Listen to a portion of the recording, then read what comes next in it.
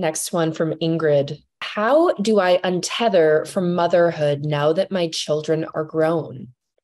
In other words, shall I go on, or do you got this one? No, keep going. In other words, how do I unhook from roles or at least shift my perception of them when they are either draining me or enabling someone else going to ruin? Ingrid, listen, I have on either side of me are my sleeping dog children.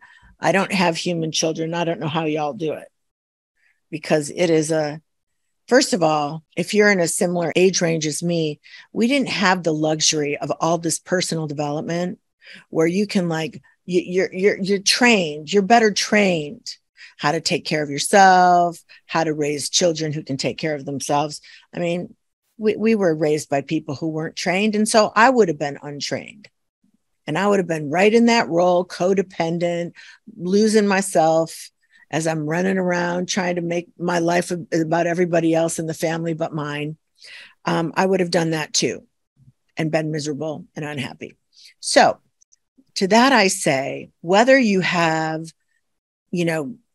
had a big career like me or raised a beautiful family who you really do love, or have been just working at a job for a long time and really couldn't figure out what you wanted to do, but that was good enough. I say this: the realization in the middle of life that's coming for you is you are not your roles. That is not the capital Y youiest of you. I am a daughter, but that isn't, it's one of my roles. It isn't just who I am.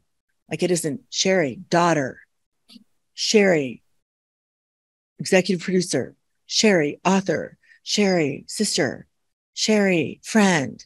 Those are roles that we inhabit in this life experience. The youiest you, the true you is,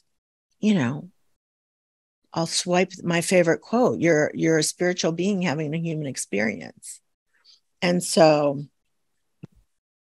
what's very challenging for women in the middle of life who've been mothers as they leave the nest is, how do you, because you're like, oh, wow, I really lost myself.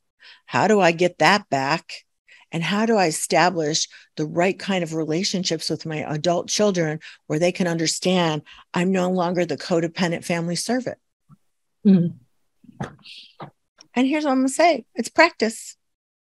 And once you change, everything else changes. And for a while, there may be some bristling because people have gotten used to you taking care of everything and sacrificing for them.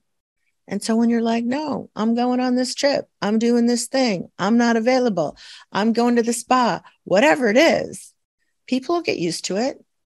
And they'll be very drawn as you start spewing joy out. Some people won't like it, but the people who really love you will. And so that's what I say. Drop the roles, put yourself first. This is a love problem. This is a love problem where you need to get into the practice of loving yourself the most and walking the path of transformation for sure.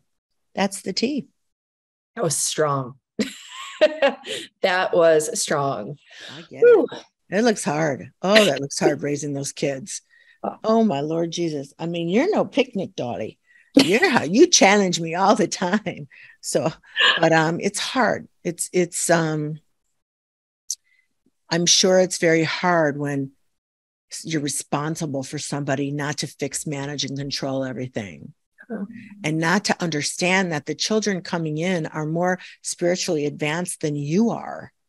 They're coming here to teach you, not for you to put them in the box that you were put in and like clip their wings and make them afraid of everything. And that's what was done to you. And yet we think that's what it means to raise children, is lose yourself, especially if you're a woman, in absolute devotion to fixing, managing, and controlling everything. So it's an opportunity to really expand your consciousness and grow yourself. And everybody benefits. That's what I'm going to say about that.